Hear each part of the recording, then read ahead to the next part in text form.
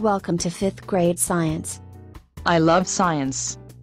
Everyone says they love science, but they do not understand that science is more than fun experiments. It takes hard work to understand science. It does? I don't understand. Well, you must be able to explain what you are doing when you are in science class.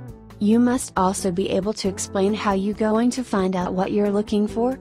Really? So during science class I'm going to have to read and write? Yes, it is important that you know the scientific concepts before the fun, as you call it, can occur. Therefore, science is not playtime and rules must be followed. I like to read and write, so that will not be an issue for me. I also like explaining how and why things happen. Will I be able to do some math in science too? Absolutely. You will have to use your knowledge of many mathematical concepts to be a success. Science involves measuring, weighing, counting and other data collection methods. Wow, now I know science is going to super fun. Yes. Great, I am so glad you feel that way. You are off to a great start.